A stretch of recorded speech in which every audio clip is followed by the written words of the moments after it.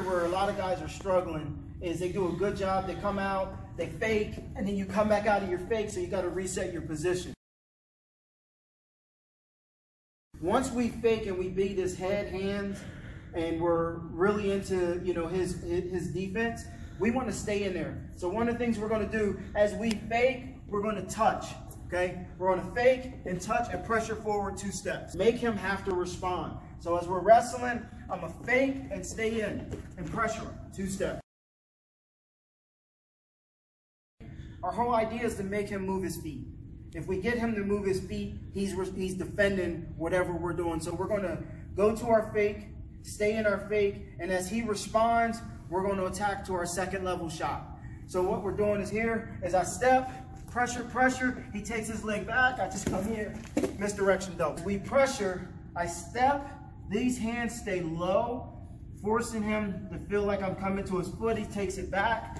As I pressure forward, I'm reaching and stepping this side and coming back other side. All right, I'm just adding on to Coach Evans' misdirections. We're going to keep our hands down on our misdirection. We're going to go in and really threaten and keep our hands down with our outside step. Here, when he starts to pull back and square, I think a lot of times what's there is the 2-step right into a blast double.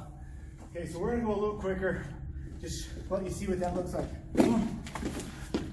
When he squares hard and pulls that leg back, sometimes we just blast him right in where we should have a good shot. Yep.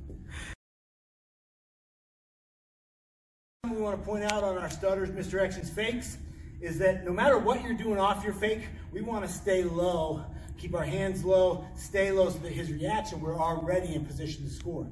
So when we fake, we're here, I'm staying real low. So now when I fake, stay low, it might be something totally different, okay? But I want to stay low so that I don't have to re-level change. And that gives me that advantage of, makes me feel faster, makes me look faster. It's really just a positional advantage. Yep.